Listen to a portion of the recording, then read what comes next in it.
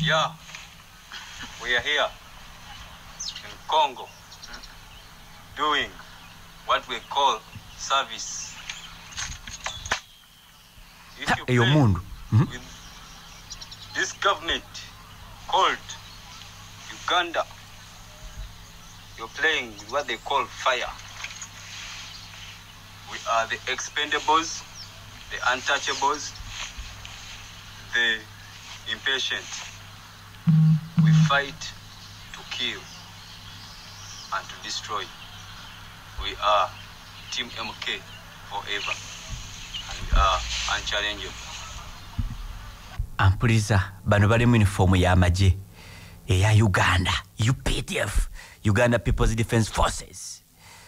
Baine mundu bali kugundi bagamba tuli Team MK. Tukuba.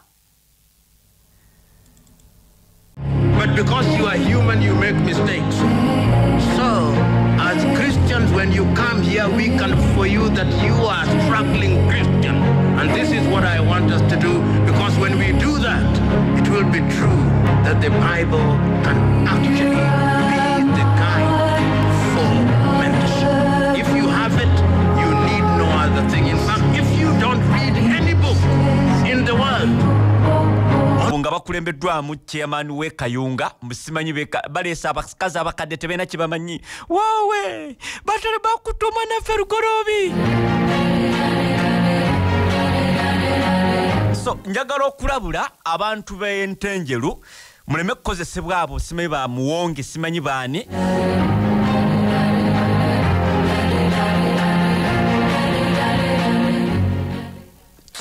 kyenzikirizaamu wano we tutuuse wakati ng'abo abantu bakwatibwa muyina kusaba either bonna bakwatibwe oba kye bayita speed trial oba justice to prevail. Omuntu waffe kale mumukutte mumunoonyerezeeko bw'aba talina mukkirize amateeka gakole naye bino simanyi biki. Mwe mugamba akati obubbi era Museveni talina kyakoze ne gavumenti eno ate batandika okukwata ate kati omwana waffe. Bassebo ne bannyabo amabaati Honorable Minister Lugoloobi yagaseresa ebiyumba ye nakkiriza n'agajjayo muleke bamunoonyerezeeko.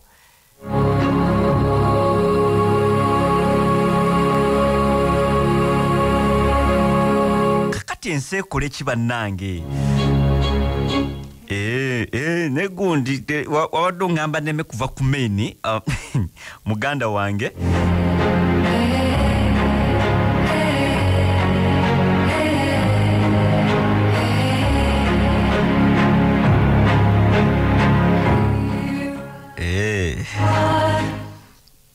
ekyo nze nkimaze kulada gundi yange ne ku listi gye nnina.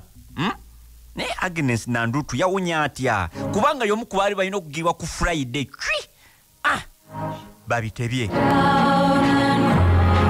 ebitongole bino kati tulina bibeera amabega nti kasita mutayisa mu kiryo kyaffe abantu bano bonna tulina n'okubajjukiza nti n'ebya airport nabyo bagi n'aba NSSF nabo bakwatibwe n'abagundi bonna bakwatibwe bonna bavunaanwe. Ngegwanga tulina kubeera amabega wa bana ebitongole bino ebikwata State House Anti-Corruption Court, tulina kubeera amabega wa CID, tulina kubeera amabega wa DPP. Buli erabikira ku list abalina okwejjeerezebwa babejjeereza, abalina okubeera convicted babeere convicted. Obukulembeze nabo si bwangu. Narabe bambi abakadde ndoza tebamayina kigenda maaso abamu ebifaananyi bya Lugoloobi babikutte babiwunzise bakuba omulango baba abawaddeyo ki oluvannyuma nga bagamba kati eddagala erijja mu ddwaliro balibba bannange enguudo mbi bannange kino baakibba. Si byangu naye awo tuvuddewo essaawa yonna Honorable Minister Amos Lugoloobi ajja kulabikako then kote ejja kusalawo okumweyimirira oba obutamweyimirira. kyenkakasa ku bano bonna abali mu sikando y'amabaati tekulyakirizibwa kufuluma bweru wa ggwanga.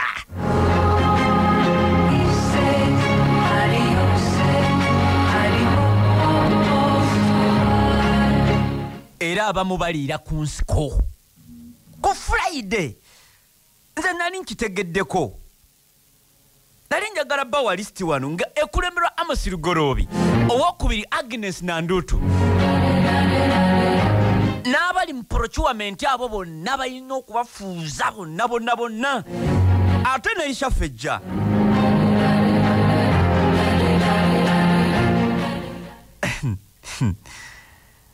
Ebyo mbivuddeko bassebo ne bannyabo.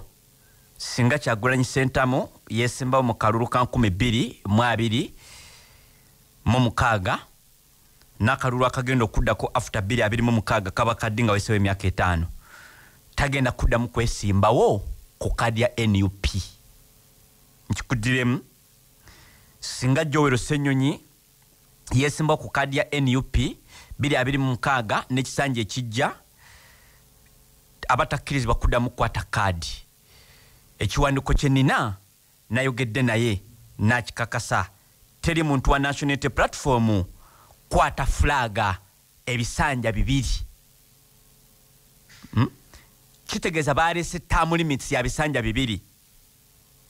Obuzibu bwe buli oba obulungi bwakyo nti olwedda abaliyo ku kadi ya NUP bo bakayiseeko. Etteeka terikola nga lidda mabega.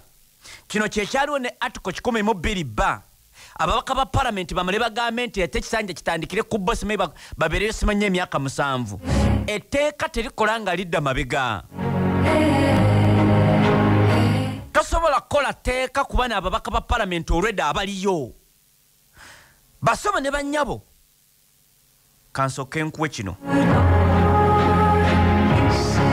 Nyinza obutakimala leero kubanga kikulu nnyo, kikulu ddala gwe wa National Unity Platform ebyasalibwawo baleese term limits. Bw'ogenda ku parliament ne bakuwa fulaga ekisanja ekisooka n'ekyokubiri, ekyokusatu tonoonya fulaga, noonya wodda genda ku bifo ebirala. Omanyi nafuna akakisa nenkola gundi ku Lutamaguzi. Lutamaguzi yagamba nze ebisanja 2 mba noonya bwa pulezidenti. Kyenkakasa 2026 akyagala nnyo n'okusinga omuntu omulala yenna. Ne Ssemujju Nganda yatusaba ebisanja oba 2.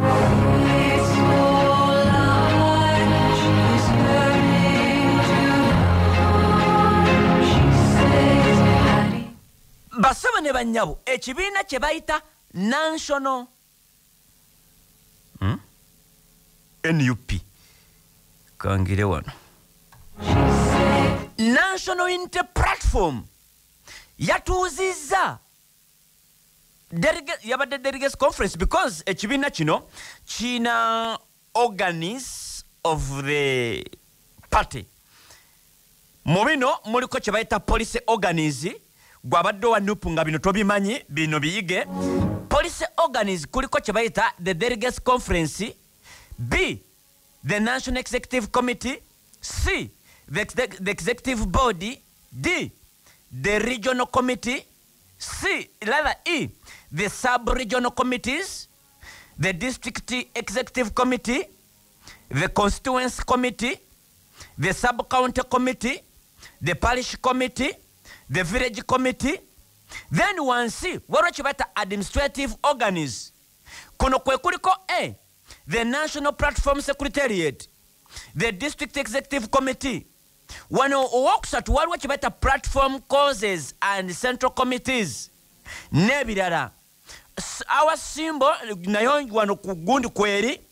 What is the National Unity Platform? National Unity Platform kyeki?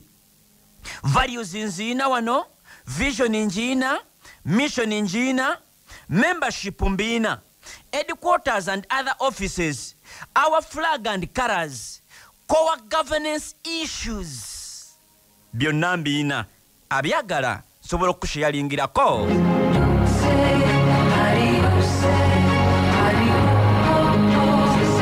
Kati ebyo byonna ng'obitadde ku bbali, basebo ne bannyabo, wuliriza enaku z'omwezi nga 16 omwezi ogwo guno gwe tulimu omunaku z'omwezi nga 16 omwezi ogwokuna mwaka gwa 2023 ekibiina kye bayita National Unity Platform kyafulumiza ekiwandiiko nga kiriko ebintu bino wammanga.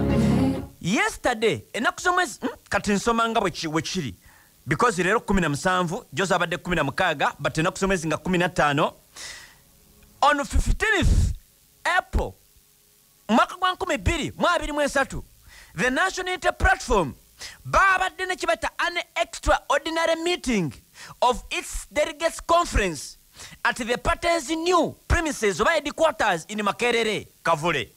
Nti bano babadde ne kibata extraordinary olukiiko olutali lwa bulijjo olw'aba delegates wali Makerere Kavule we balina office empya. The meeting, which was attended by at least over 66% of its members, largely debated proposals. Bano ba debating ku proposals zino basebo ne banyabo for the Kibaita amendment of the party constitution. Ne bakola Kunongosereza mu ssemateeka w'ekibiina ekya National Unity Platform